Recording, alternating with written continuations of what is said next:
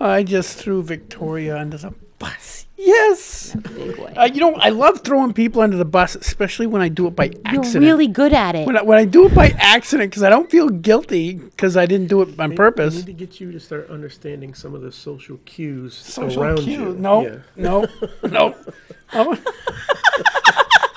Anyway, our guest tonight is Victoria Sullivan, the Honorable Victoria Sullivan, who is running for mayor.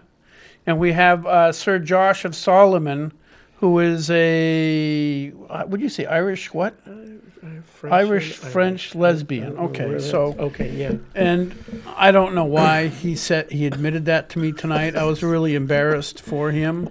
But anyway, before we start, we're going to have a moment of silence because this is with all silliness aside, this is the 18th anniversary of 9/11. And so just a moment of silence for those people who passed away and the first responders who went in there and risked their lives, and many of them lost their lives on that day.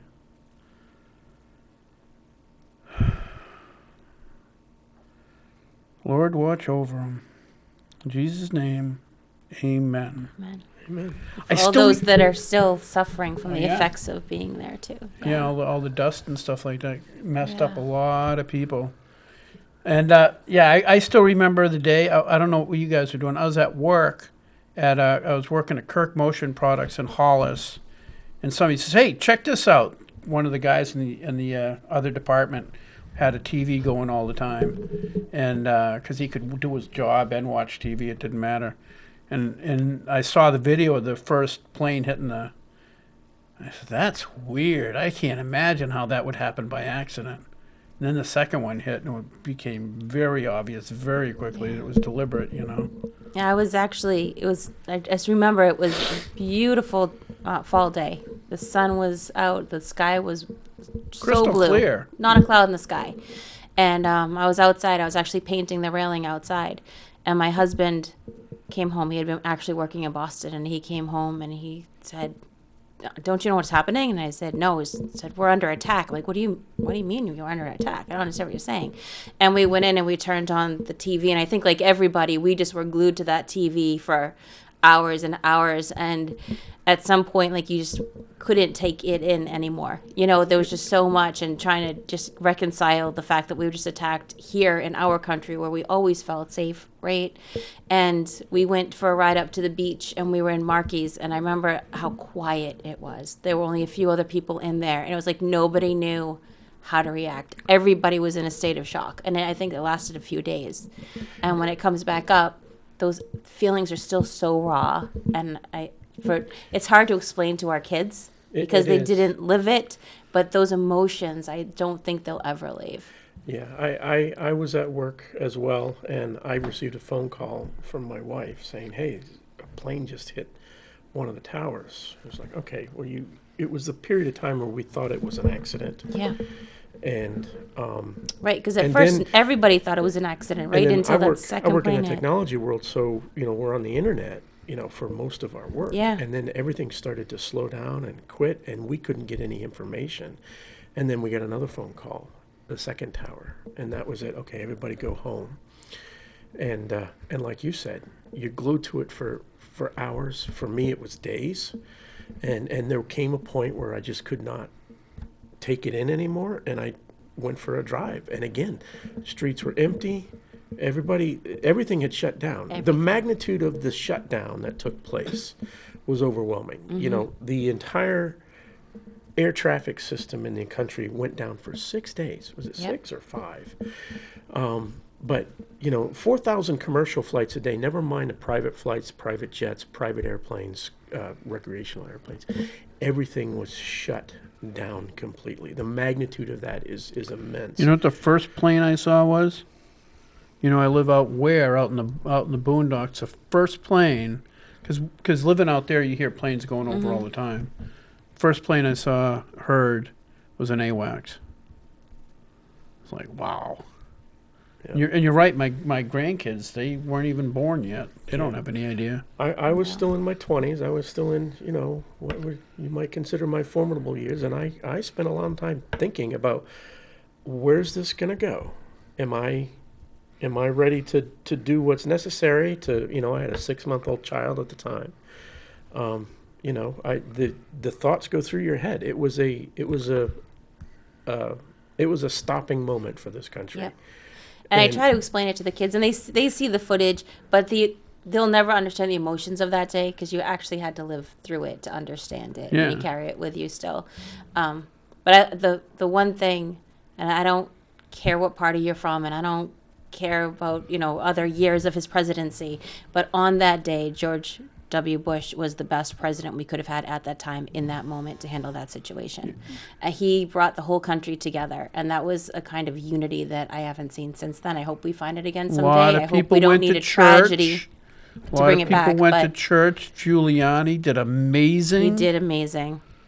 Yeah. Years later, I met Giuliani at the Republican convention here in New Hampshire, and it was only a couple of years later, but he made a few remarks about his tenure there, and one thing that struck me about him was he was real. Yeah. There was nothing about his emotion that was made up, and we're talking 3 or 4 years later, and so shaking his hand was an honor because of the way that he handled it, the way that George Bush handled it.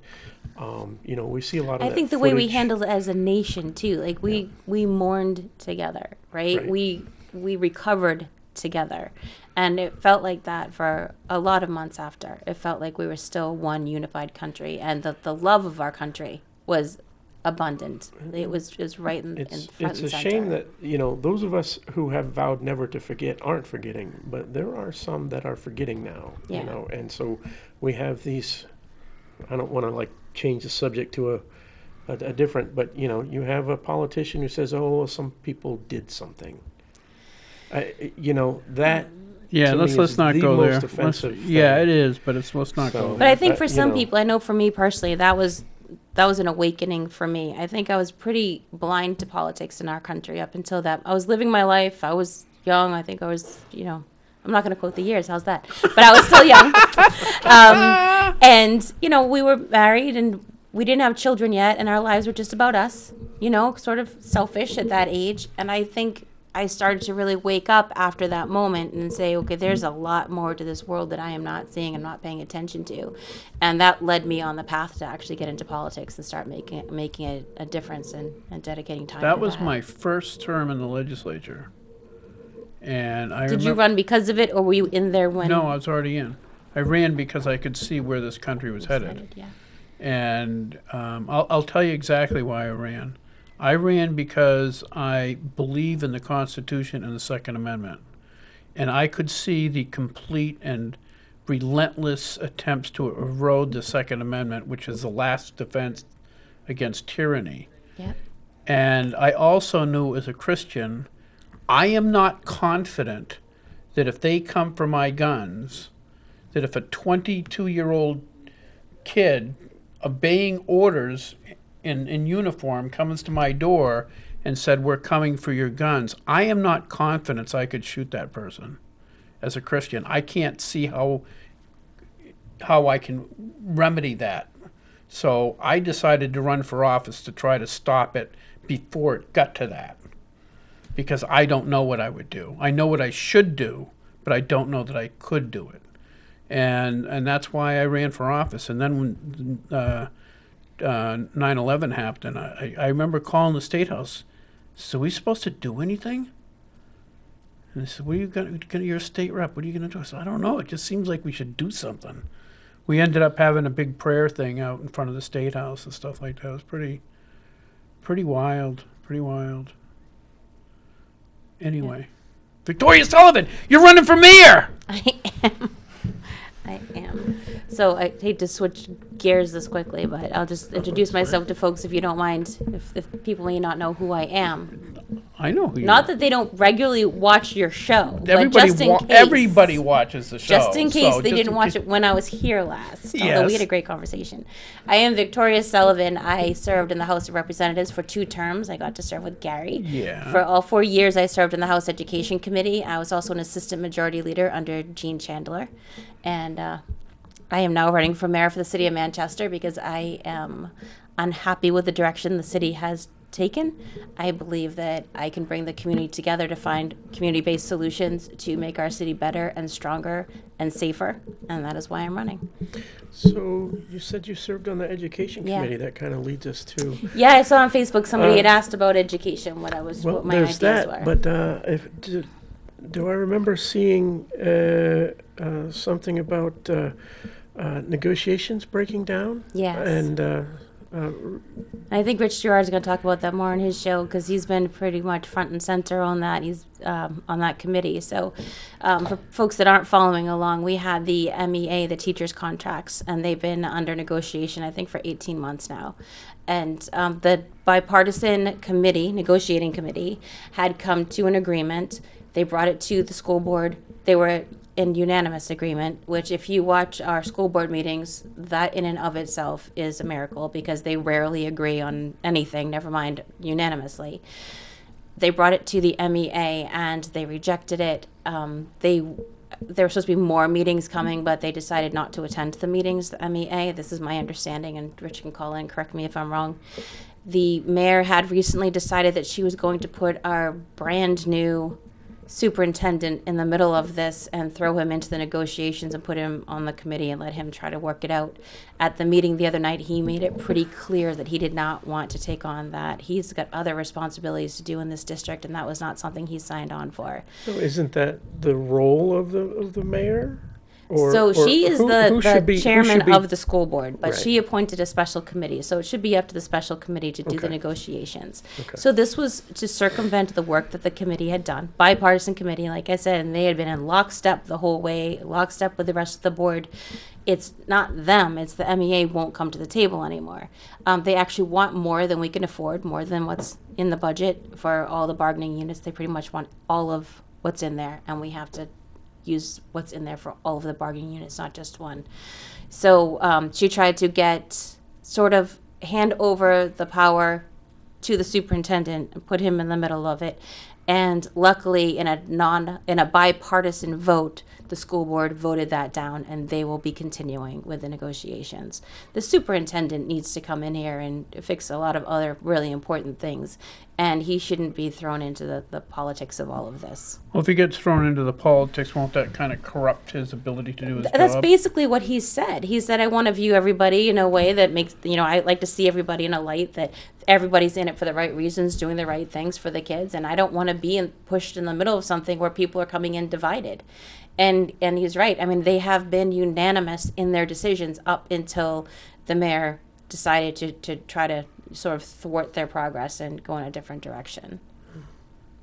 So what are the problems, besides obviously the contract, which is an obvious problem, but what are the other problems you have in the school systems now that you plan on working on? So as a legislator, as you know, I had put in a bill for play-based kindergarten that passed, and that is now being implemented across the state. It's also being implemented in other states. I've had legislators reach out to me that want help implementing that law in their own states. Because when we brought in Common Core standards, what we did was we took kindergarten and we made it seem like an upper grade, right? So they weren't playing, they weren't socializing, they weren't moving, they weren't exploring, they were sitting at a desk basically just doing their work. For what grade? Kindergarten. That's stupid. Right. Well, you voted on this bill. You helped me get it passed. I did? You did. Could Man, I'm good. So the first time I introduced it, it actually failed. And people told me I didn't understand kindergarten. But I will say thanks to Adam Sexton putting me on Close Up to discuss it, we were able to change the conversation and people started asking me questions about it instead of thinking that they already knew. Because my kids were 2 years apart in school, and the 1 year of kindergarten was very different than the others experienced in kindergarten. Right. They had the same teacher who was a wonderful teacher, beautiful person. I always say I want to be her when I grow up. I'm going to give a shout out to Mrs. Barubi. Seriously, if every teacher was like her, honest to God, she is an amazing human being.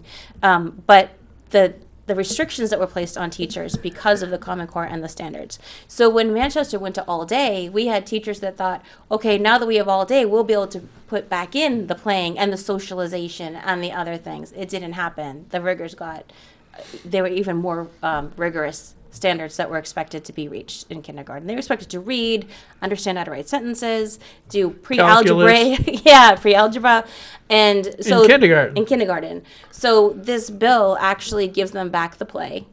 Or my hope is that trickles back down to preschool, because I've met with preschool teachers that said they had to make preschool more rigorous to get the kids ready for kindergarten. Rigors in kindergarten and rigors in preschool should not be in the same sentence, right? No. And then we're hoping that this sort of goes up toward K through 3 as we Right. go. Because we had teachers, when we had the presentation come forward, Dr. Kimberly Nesbitt, who has been helping to implement this across the state and train teachers. We actually got a grant to help train teachers in play-based kindergarten. When she presented here in Manchester, we had middle school teachers saying, we hope that this works as intended, because we do not have middle school kids that can collaborate and work together, because they have lost the foundation of that in elementary school. So I think that will help with the bullying, with some of the stresses that we see in the kids right now, because we're going to let them be kids and let them learn in a way that's comfortable and natural to them. Kids are supposed to learn through play. Kindergarten is, its literal meaning is a children's garden. What? I mean, if you really look throughout the animal kingdom, that's how they learn everything when they're Everything. little, is playing. Yep. You know, and and if you make it fun, Yeah.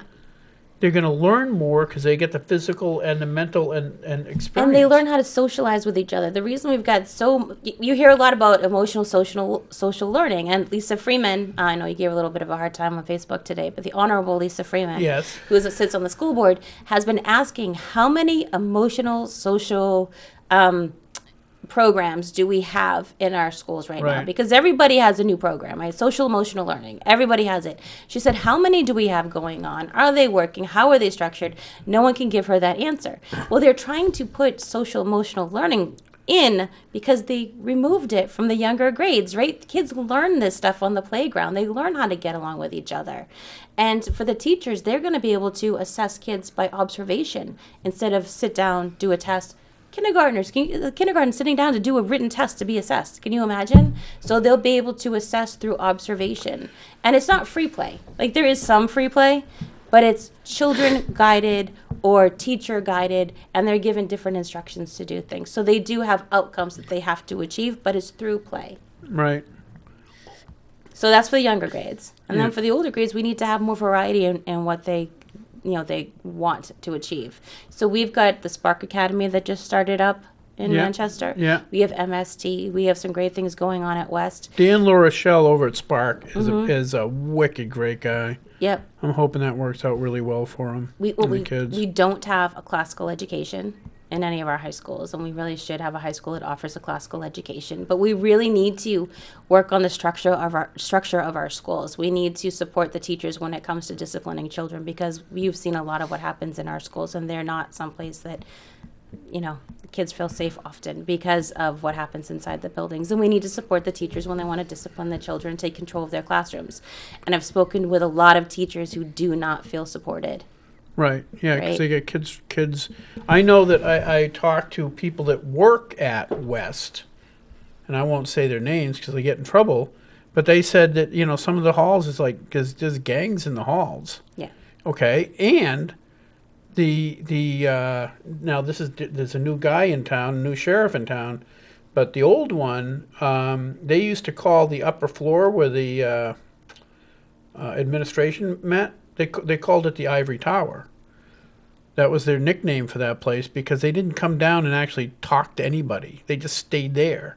Yeah. And they got like top level security to get up there, even talk to somebody. And I think that those are things we have to talk about, especially the gangs and the drugs. And these are things that we need to shed a light on and find solutions for, instead of pretending they don't I don't exist. understand why we don't have, because they have a company I know was making a device, geez, it's got to be 20, 30 years ago, that could use smell to detect things. I don't understand why you don't know somebody has an opiate as soon as they walk into a school. Period. You know what I mean? It should be doable. I think it's doable, but I think, and that technology does exist. I don't know how You expensive can it is, but yeah. exactly, you can embed those things right into the door frame, and so as they walk through a door, it's even hidden, right? I mean, it's, but we're talking about expense. So now we're talking about taxes and It's the same. school It board should. budgets. That's. I mean, I don't know So- how. Like, I don't know how expensive it is, but I know that people go into Valley Street and they get opium. Why the heck is that? Because if one of our I was talking to one of the legislators at the governor had a picnic yesterday. I went to the saw. picnic. I saw Yeah. pictures, yeah. And I was talking to one of the other legislators who was talking about putting people away that were caught on the streets with opium so that they could at least be clean for a year. And I says, they're not even clean in prison. No. And they're back out the next day. Well, because that's kind of because the other the side bill of formed how out. much security can we put in place? How much money can we throw at it, at that security? Because we know that even in a place that is supposed to be 100% secure, they will find a way, right? And at the same They're- time, being a they're- liberty person, how much do you want to put your kids under scrutiny right. because You're they're now going to school, sacrificing right? Do we some- want to have drug dogs there every morning to greet them when they come in, or do we want to start having conversations that are real, that educate parents as to what to look for with their children, and start working towards education that way? I think that's how we solve it. I mean, I think the scariest thing my son said to me, because he's going into high school now and there will be parties, and I had said to him, what can we say to you that keeps you from ever trying it? Because it's not like, when we were teenagers all those many moons ago, and you knew, some kids that smoked pot and that was it. They're even lacing pot with fentanyl. They're doing anything they can to get these kids addicted and keep them addicted for their lives, as short as they may be if they're addicted. It really needs to come down to that. It needs to come down to parents speaking with their children early on, and it needs to come down to having that open conversation as early as possible. What he said to me was, across. there's nothing you can say because every kid thinks they're invincible. They always think it's Yeah, going to be someone that's it. else. Exactly. And that was the scariest thing that I think he could say. He's to telling me, the It's truth. because he It was it's a telling- he very was telling enlightened the thing truth. for him to say as well. Yeah. So, Yeah. for- It for is his age. true, because that's why they draft them, because they think they're invincible. Yep. It's a really horrible age because they're willing to try anything and they not scared of anything. So and- we have to, I think, we have to go back to how do we remove the temptation or the desire or the pressure to do it, right? Because, like you said, it's not like when we were kids, where if somebody experimented with something, it wasn't going to kill them. Right. They might be stupid and get in trouble. I mean, they're getting all kinds of street drugs. Like they're getting Ritalin off the street that's laced with fentanyl and killing kids. There's just nothing safe. And they have these things called Skittles parties. So if you have leftover drugs in your cabinet, no matter what it is, they don't even know what it is. They take it, they go to a party, they throw it in a bowl, and then these kids will just pick whatever it is and take it and see what happens. I mean, it could be heart medication, it could be anything, and they take it. So the only way to keep your drugs locked up and away from the kids, don't let them know what you have, because you don't know, it could be anybody's kid. This opioid thing is not for the low income or the poor kids or the kids that don't have a dad at home. It is hitting every family, and Yep. it is far reaching, and I do not know a family in Manchester that's not affected in some way, whether that's they're taking in other people's children to care for because the parents are no longer around because of opioids, or they're dealing with it within their own family. You drive through the streets of Manchester, and you will see so many grandparents with a I know many grandchild of in them. hand. Yep, they're Because raising they're their raising grandbabies. their grandchildren. Yeah, I was driving my boys to school the other morning, and I had to stop because somebody was on something, and they walked right in front of my car, and I almost hit her, and she was completely out of her mind. And this was our morning commute. This is what they saw on the way to school. I know. Right? This isn't acceptable, and it can't be our new normal. We need to come together as a community, talk about these really hard things that we need to talk about. Stop looking at the government to try to figure this out, because they are not going to fix this. It's actually gotten worse the more that we've tried to fix it through the government. Speaking of that, what are you going to, as mayor, going to try to do to curb the people doing drugs on the streets and everything else? I mean, So there are people out there that know how to do this work. And the problem is we keep looking for the money to come in and help us. Everyone's about the money. When we get that money from the state or from the federal government, we don't get to use it the way that we need to use it. No, they so tell the you how to first thing use that it. has to happen is we start talking to the czar out in D.C. and say, listen, yeah, that money is great, but we need to use it for mental health, and we need to use it for beds, and we need to use it the way that we need to use it to fix our state or our Right, city. right. Because that is not what happens. Like, we just got this whole thing. It was in the news about the millions we're getting, and if you read it, the millions is to go to a study. We don't need to study why people are dying. People are dying because they're taking opioids, right? So what we need to do, it's actually more fentanyl than anything now. People aren't dying from heroin. They're dying from fentanyl. So what we need to do is work with our faith-based organizations that are out there that want to do the work with the organizations that already know how to do this, bring everybody together, talk about what's working, get rid of what isn't working, and really focus on the solutions that are making progress in our city. You know what one thing they should do? What? They should start treating drug dealers like damn terrorists. That's where I was. I'm going. There absolutely- has to be a law enforcement component to this.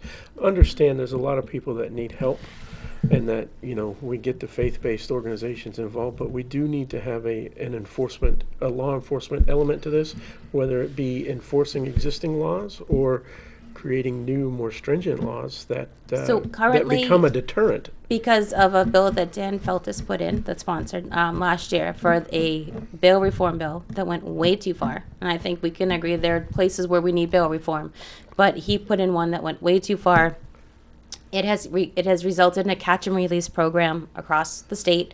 It's really hurt Manchester. For drug dealers or for drug Anybody. users? No, anybody. No, the they get bail arrested and reform they're was- back out on the yeah, street it like in was- 12 it was hours. Basically a revolving Yeah. door. And so what we did was, you guys, I made sure I spoke with Dick Hinch and I spoke with John Burt, who was on criminal justice. And Yeah. I said, I know that you've got a bill coming in to repeal some of this. Can you make sure it goes through? Let me know if I need to testify. Let me know what's going on. They said, no, it's going to pass. It's going to be all right. I met with the governor and said, when this gets to your desk, will you sign it? Yep. He said, I've supported it from the beginning. I'm absolutely going to sign it. It went into law on June 25th. Part of it. The second part that actually has, so right now it's all up to the judges. The second part will be they reinstate the board that will decide whether these people get to be out on personal recognizance or not. Right. And that goes into effect in November. So watching to see if those two components actually fix the problem is going to be what we need to watch. So you might need to shuffle something in there for legislation to help us out if it doesn't. But currently, that's why we have a catch and release program right now. So it doesn't matter what law you make, if they are homeless or if they say they're addicted, or there was a whole list of criteria that they could just say that they were, and they would be put back out without paying a dime and being put to their own personal recognizance without having to report to anybody else. Well, you only have to the end of next week to introduce legislation, so if you think of something, you better think. Maybe we'll work on it. Put it in. If this works and we don't need it, you can always kill it, right? I But gotta let's know put what it it in is ahead to of put time. in. I'll talk to you. Okay, but no, I'm actually going one step further than that. Okay. I think if you get caught with, I don't know what the quantity is, X number of grams of fentanyl, you're a dealer, and you should be Even sent a to single gram Guantanamo is enough Bay. You should be Yeah. sent to Guantanamo Bay, right, until you start releasing names. I mean, it should be so severe. Now I'll tell you the worst thing that we did was the Narcan bill. And it's because we put in the Narcan bill and there were no repercussions. There was no treatment attached to it. Nothing. So people receive Narcan and then they're just on their own and they're Narcaned again in 12 hours and then 12 hours after that. And the police and the EMTs are saying they're seeing the same people over and over again. Well, every time you're unconscious and you're blue, you're losing oxygen to your brain. So they bring you back with Narcan. You are not the same person you were before that incident. So 5-6 times later, these people are no longer capable of functioning in normal society. Well, we need to actually change that bill so that they get treatment. I talked to my local PD because that's what I was right on the same lines. Because I have two classes of people. You got the dealers. Yep. That I think should be waterboarded. Some people deal to support their own habit, though, Yeah, and well, that's where good. it gets. That's excellent. So they should be waterboarded while they're coming off of drugs. Okay, that's one group of people. You got the addict, and I went to my local chief and I said, to me, if you're an addict, if you're shooting yourself up with heroin, that is no different than somebody who's sitting there playing Russian roulette.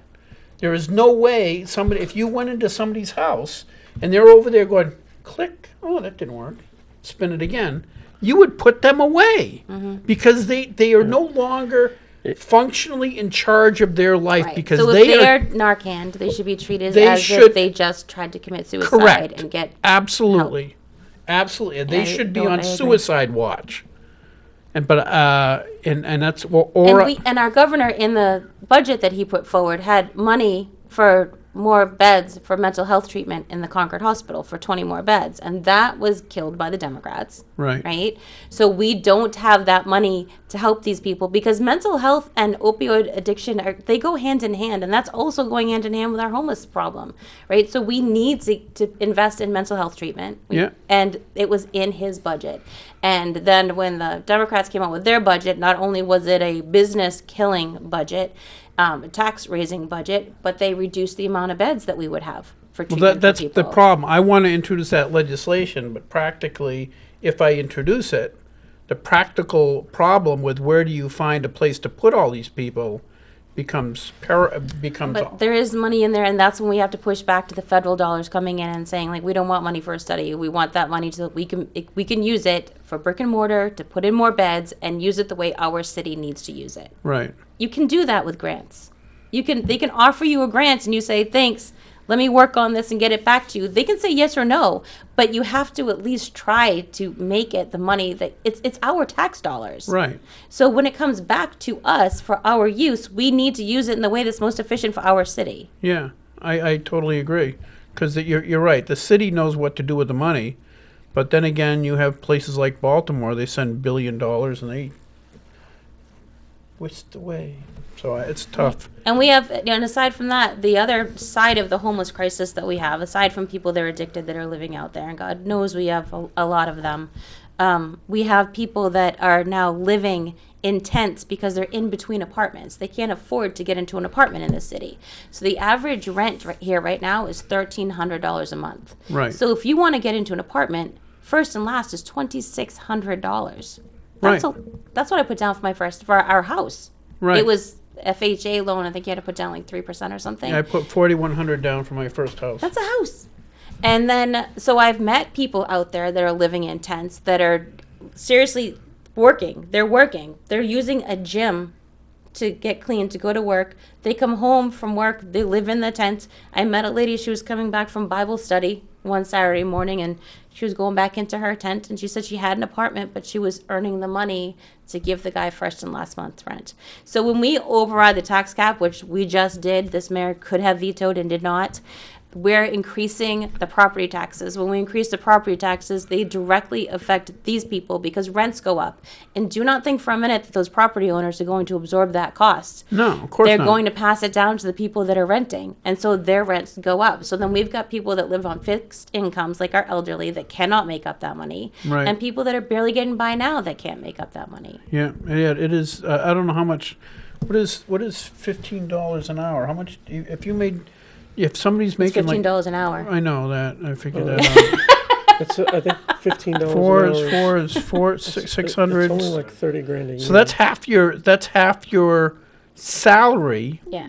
excluding the taxes taken out, Yeah. excluding the fact that you might have to feed your children Exactly. or buy a car or register your car, or Yeah, insure and there your was car. just a thing in the paper about this woman. She's getting evicted. She had been living there for 10 years in her apartment, but it was bought by somebody. They're going to renovate it so they can get more money out of it because the rents are high here.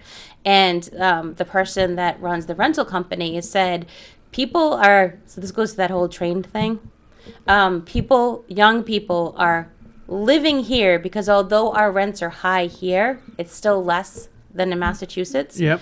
They're working in Massachusetts, they're living here and they're driving down to Massachusetts to work. So when people think that that train is going to bring people up here to work, they're going to it's going to be the same thing. It's just going to be easier for people to leave here and go to work in Boston because Right. they make more in Boston. Right, right. Yeah. Well, how do we reconcile that? I don't think that rents are going to come down. I think the best we could hope for is to stop the increases from Right. continuing. So if we prioritize spending and we protect the tax cap and we do those things to keep the taxpayer in mind while we still meet the needs of the city, which is absolutely doable, we help with that situation. But we also need to, really look to some of the properties that we do have here. And if you drive through the city, we've got some great architecture here that is being completely misused. Like they're just run down and nasty. So when people come in and they want to build, instead of investing so much money into building new things, well, we've got green space that's drying up. Like we don't have much green space anymore. If they could invest in these properties, maybe the city could go do a tax incentive to help them renovate these neighborhoods. So we've got affordable housing. We're renovating neighborhoods so that we bring up the value in those neighborhoods, reduce the crime, the whole broken window theory, right? If it looks nice and you want to keep it nice, people have pride in their properties. And I think that's one of the solutions that we should look into. I think Frank Ginta did that when he was mayor on the west side. Right. They offered an incentive to start, working on the west side. Yeah, I think you have to do something like that, Yeah. or you have to incentivize. You can't stick the government fingers into it like rate control or No. anything like that. You have to incentivize the private sector to want to do that. Yeah, and there's other, provide Bedford was those supposed to have low-cost some houses. affordable housing, right? And they fought against it. Like, we can't be the only people that offer services in the state, right? It just can't be. So there's got to be incentive programs for them from the state that help them to want to have some of the services that we have here. I've invented a new system that you might want to I can't wait for this. Okay. Hot air balloons is a new solution. Is that how we're going to get people back and forth to Boston? No, we just have hot air balloons. just live in them? Live in them. Can you fit a kitchen in there? Yeah. Oh. See- Bathrooms? Well, you do ultralight bathrooms, and you'd have a hose. So you have these hot air balloons just floating all over the city. What do you think? I think it's an interesting thing to live inside your brain, Gary. Who's underneath the hose? Well, I'm not going to go there. Well, it could be like a tether hose combination, really. Electrical wires, everything, right in that one hose, and they just kind of float. Well, we better around. hope there are good, strong floating- sealants around those hoses. Floating city of Yeah, legends. you would definitely want some good, yeah. You probably want to take them down when there's a wicked bad storm or something. Come down for. Okay. That's a very interesting Nobody's theory. I'll thought have to of take that. it under advisement. Nobody has thought of that. That's not true. You have thought of it. Okay.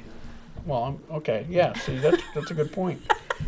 See, because you know Well, you know what? We'll have to put it out there. We'll put it out on Facebook, Right. and we'll ask people. Okay, we'll ask people Right, if right. you think that Gary's idea is a good one to have a hot air balloon. The people so we elevate the whole city. Right? We have elevated housing. elevated housing. That sounds much better than hot air Right? balloons. That's how we market it. It's Yes, elevated housing. housing. People live in hot air balloons. Apparently, they discard Tethered by a water hose. waste through a tube that could be above your house. Yeah, so. You never know. Yeah, so. Maybe you could rent out. Maybe Maybe we could do that with grandparents. you could rent out the back of your house so that hose can go into your toilet, and they pay you rent for using your Right, disposal. exactly. Or your septic. Oh, Yeah. and I think we All got right, something here. Gary, it's time for you to write that grant. I want to see how you word it. Get Elevated very housing. creative. Elevated housing sounds We almost just believable. solved all the problems, and Yes, then it does. the drug dealers Right. get elevated housing, whether they like it or not. No, you just cut the cord. Oh, there's dealing drugs in that balloon. Bye-bye. Yeah. Last scene over Greenland. I have a feeling there may be some I gotta tell you humanitarian issues associated with your idea. No. We may have some If they're drug dealers, pushback. A little bit of if they're pushback. drug Oh my dealers, God, how long do we have left on this? no, it's okay. This is gonna ruin your chances. But Oh. so the for the second term, my second term. Mm-hmm. It was second term because I had to run in Goffstown too, And I had this guy, John Wallace, that I was running with. And I says, we got to do Wait, something. your second term, you had to run in Goffstown. Did you go for Floterial in your second term? No, but they changed the district, so it was Okay. Goffstown and Ware that outnumber us 2-1, so it was not easy. So my friend John Wallace was running for state rep. He says, we got to do something different, completely different. And we ended up with helium balloons holding up. This is where it all began. This is where it all began. Helium balloons holding our signs up. Like I made brackets and stuff out of plastic to lock them together, and that was one. And where there's a bunch of helium balloons with 4 signs, 2 and 2, holding those aloft. And then he went down to Goffstown, and he decided to go do it easier in Goffstown. Were they tethered, or were you like floating them Tethered, yeah, around they're the tethered. town? Okay. They're tethered theoretically. So Theoretically. So he does another one down in Goffstown, and he attaches my sign, and then he's attaching, like putting a hole in it and attaching his sign below that. Mm-hmm. He lost his grip. I don't know where my sign. I expected right before the election, Fined by the or FAA over right there? after the election, Isn't the balloon Orca green whale line? chokes to death on Representative Gary Harper's sign. Yeah, you're not getting out of that one. There's evidence there. Some Linked right hunter back to found you. it later on. Yeah. Oh, sorry. Anyway, so we're talking about elevated housing. But don't you wonder where the balloons all go? No, I think they go to Germany. Why? Because Why did you pick Germany? because Why did I ask that question? Yeah, I yeah. don't know. You'll learn. You'll learn. Sometimes you just Well, gotta let it go. All right. like the balloon, you gotta let it go. Let it go. And anyway, so what other cool ideas So you you want and I me are to going to do? work on legislation that fixes this problem with this catch and release program, right? Catch and release. Yeah. We got to figure. Well, I think I'd work with you on introducing legislation to start treating these kids that are. If you have to use Narcan on somebody, They need to have treatment. they need to have treatment. You cannot. I'll just- help you with that. Okay. I had put in a bill before that would have allowed people, communities outside of Manchester, like anybody could have a sort of safe station, right? But do it the way that they wanted to do it, the way that best fit their community. Because some towns don't have a 24-hour police station, right? Right. They have volunteer police or whatever. But you might have a community center that people are willing to man, or a church that people are willing to have hours for to help people out. And they could have these places with, the drug drop boxes there that they work out with the state police, that they can come pick them up for them. But places where people can go when they have that moment of clarity where they think, I lived through the night and I don't want to do this again, and they want help in that moment. Yeah. And I introduced that legislation 3 times. It got killed 3 times. But I think I know from being a legislator that having the conversation can change people's hearts and minds, like it did with the kindergarten bill, right? So the more we talk about it and introduce these things, and I think Manchester may now be willing to testify on behalf of something like that, because the safe station is taking in so many people from outside of our city. I had a Narcan bill years ago, but the hospitals killed it. The Hospital Association killed it, which kind of aggravated. There is a fear that if people... Well, let me just tell you what the bill Okay. was. The bill was that if somebody received Narcan, that you had to go to the hospital to be at least for observation, and that if they got to the hospital, that person had to be offered a meeting with a recovery coach. Yeah. Somebody that could tell them, hey, yes, I've been here. I've done what you've done. This is what we can do to help you. But they hospitals killed it. Why? Did they not have the coaches? Did they... They didn't want to. administrative. They didn't want to deal with it. They didn't want to deal with the probably heroin addicts even going in there, much less trying to. Because you can get Narcan over the counter now, right? So those people, there's nothing we're going to be able to do about Well, the- getting well, help the to those cops people. right but now- But if they're helped by EMTs or the police, then they should receive some kind of treatment and help. Well, yeah, because that's what the firefighters and cops tell me right now, is they treat somebody, well, all of a sudden they're awake, They get up and walk away. they get up and walk away, and they have no. What I saw somebody, because I did a ride along with the police, and Yeah. when I was out there, we saw somebody that needed to be Narcaned. And when he woke up, he was angry, like very violently angry. And he did not want to be woken up. So you know, what do you do with somebody like that? They told me that he received Narcan the night before, and he was probably going to receive Narcan the night after. So you just continue to Narcan this person until what? Until their faculties are completely gone. They can't function anymore in society. Right. Like, that's somebody that needs help. They need treatment. Yep. I would venture to guess Chain that gang. You gotta the bring back hospital chain group gangs. was leery of this bill, thinking that this bill may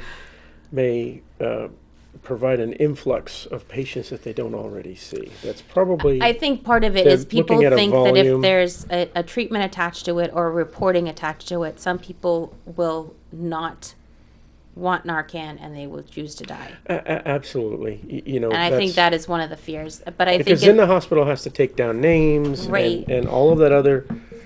But I think when the bill first came around and we voted on it, I don't think anyone envisioned someone being Narcaned 8 times. Like Yes, people I did. I didn't. I did. I I thought when it came, because I remember it was Amanda Bolton that was Yeah. the one who was pushing Yeah. it. I said, I think we're enabling people. And I never liked the fact that there wasn't treatment attached to it. I think I may Right. have even voted against it. I'm not sure because there wasn't treatment. Everything I've done up there, I pushed for treatment. But if someone's getting like I think most people would think if you were to the point where you were, for all intents and purposes, dead, and they had to bring you back, that would be enough for you to say, you know what? I don't want to do that again. No. I need treatment. No, but it it's is- not it the way is that the it is. Brains opposite. do not It is. work that way. It is the opposite. If you can ask the police this. No, If I they agree. But I think in the find- beginning, that's what people If they thought. find that somebody on the west side was over near X and they died from a heroin overdose, the drug addicts will go there looking for that high. Mm-hmm. Because the perfect high is just before the abyss. That is the perfect high. And that's why that Yeah. fellow was angry. You know, he was taken out of what he was looking for 2 nights in a row. He was looking for a place to do this and get to that point that Gary's talking about and come back. Well, they have And he Narcan never got parties there. too, where they have people that all come together and they shoot up together, and then they keep one person sober enough to call for help. And when they call for help, they all get Narcaned, and then they do it again. Somebody else. Yeah, stays sober for that. something has to be done. I'll tell you right now. My son was walking with my grandkids, and he walked the rail trail towards Goffstown, Yeah. right? And the bridge just on Yep. Kelly Street. Mm-hmm. The kids were saying, "Yeah, this is really dangerous right here. Some kids jump off and get hurt." And my son looked over and says, "No, you see that needle over there? That's where the real danger is." I had some friends that were actually biking there.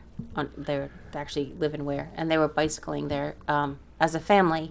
And the mom and the daughter were ahead, and somebody came out, and they were very frightened. They came out and they chased them, and they were very frightened. Luckily, her older children were behind them, boys that were, tall boys, scared them off. But it's not safe down there right now. And then somebody else told me it happened in the trails right where Shaw's used to be by my house. It happened over there too. Right, So yeah. it's not a safe city. And No. and I hate to have to keep saying it because I hate that it isn't a safe city. I want a safe place for my children. I want some place that we can all enjoy. I want to go to the parks with them. It was just last summer I was playing Pokemon Go with them in the parks. And there's no way that we could go down there and do that now. There Right. just isn't any way. And it's shifted so quickly. And I think some people are realizing what a great mayor Ted Gatsas was, because he was able to keep sort of the floodgates closed and keep things in check somewhat. And now the city is just, it's just spiraling out of control so quickly. I mean, there's crime reported on a daily basis. Yeah. The homeless situation, you walk out here, you see it, and Yeah. it's impacting businesses significantly. There's so much that we need to fix right now. Like, we can't wait another 2 years. No. Like, I need to win this. We need to have a board that supports me, a school board that supports me, and we need to turn the city around. No, I was for those people who don't know, if you see people on the street asking for money, do not give it to them. No. I had one I had just as I entered the building today. I had one last week. He came up to my car, and he said, And they can be very aggressive. "Yeah, we got someone line one. Let's if it's Lisa, Let's hope I don't Lisa, hang she up bring on you. go ahead, press it. Hello, you're on Rock Paper Hand Grenades. Hey, how you doing tonight? Good. How are you? What's your name? I'm doing all right. Hey, Gary, I saw you up at the gun show in Concord on Saturday. Yeah. Saturday, Sunday. Yeah. With my pearls. It was. What's that? With my pearls on? Yes, sir. I was the one that got caught with Miss Susan. I was the one that shook your hand. Oh, yeah. You were the one. There. She already had pearlified. Yeah, that's not a bad thing considering all the things that could happen up there. We love Miss Susan. Yes. Victoria, I really like the way things are going with your campaign. Thank you. I was very listening to you tonight. You're showing that you have the right direction to take this city forward.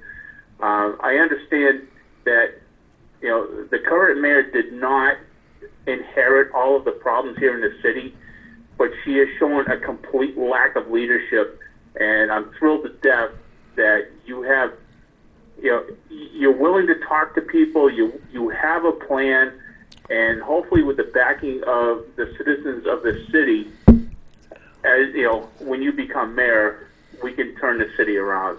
I just want to say thank you, and I'm going to take off for now. Thank you for that. Yeah, thanks for the call in. All right, Thank you. I appreciate it. Means a lot. Yeah, Miss Susan was putting pearls on a lot of people. Yeah. Yeah, she does that. And so for people that don't know, the Women's Defense League, their symbol has become a string of pearls. Yes, and she puts it on different people as they come around. I got out of it I was up there the next day. I was You up there on went Sunday? Yeah, I went up Sunday. And Miss Susan is one of our beloved members of the Women's Defense League. Yes, Miss Susan is pretty great. She's is pretty fun. great. But yeah, I was up there. I saw a lot of guns I couldn't afford. It's kind of sad. If the viewers take pity on me and want to You're going to do a GoFundMe for a new go find me for a new firearm, my wife will hate you, but you cannot do that. You cannot do that. So well, just send me checks. we found out the hard way. This show is produced by the Wilson Hill Pistol Club, and the Wilson Hill Pistol Club does a number of fundraisers throughout the year. And we did attempt to do a GoFundMe, And they wouldn't let you? and we started receiving donations, and then GoFundMe shut us down and refunded everybody because we were associated with firearms. Oh, isn't there It was an anti-Second Amendment funding source. we Well, all of have them are, except for lost- one. There is one Second Amendment friendly funding source. It's called Gun Dynamics. I think they're out of Connecticut. Oh, okay. People have got to study history. They have got to learn why the Second Amendment was important, is important, and will be important. And the fact that people think that it's, I saw somebody, and I was on Fox News, and I saw a woman talking about you don't need an assault rifle to go hunting.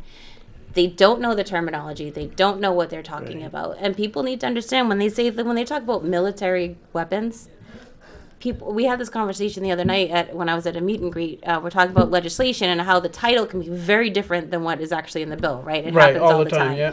So people need to understand that military weapons can be handguns. The 1911 was invented to be a military weapon, right? John Moses Browning invented that. That comes in a .22, a little .22 caliber, right? Yes, it does. So Ruger, SIG, they all make handguns that are used by the military. Right. It's evident that folks are working off of buzzwords, and they don't understand what they're talking about, such as was it 2 years ago? It was the legislature in Massachusetts went to go and outlaw all assault rifles or all ammunition types except for .22, but they didn't realize that the AR-15 is a .22 caliber bullet, right? So they don't understand what they're talking about. In any way, they're talking about high capacity magazines. They're talking about what is it that Biden said the other day that. He said something about. He says, always Don't worry, says. he can't remember it either. Yeah. I wasn't paying that close of attention, but the bottom line is that they call it an assault rifle. Okay, so we got to wrap this up. Okay. So I got to tell you a quick story because I don't think I've told you this. This is so I fun. don't know if you have quick stories. This is a quick one. All right. So at the Trump rally, right? Yep. There was a lady in front of me with one of those walkers that you can Yep. sit in, right? So she's sitting in, and it slid out from under her. She fell on her butt. So me and this guy I was with, helped her back up into her walker, and she sat down. I went over to her afterwards. I says, "Thank you very much."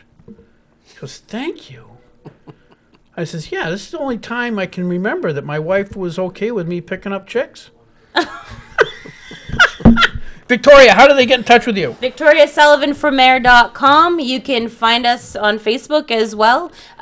If you go to the website, you can sign up to volunteer. You can make a donation. You can find out where we are for events. I will be at Glendy most of this weekend. Yes. So you should be able to find me. We'll be door knocking. Eddie Edwards is coming out to help me this weekend. Ooh. Yeah, he's a great guy. He's a good guy. So VictoriaSullivanForMayor.com. And I look forward to being your mayor. Next Tuesday, get out and vote for my friend Victoria. Have a good night, folks.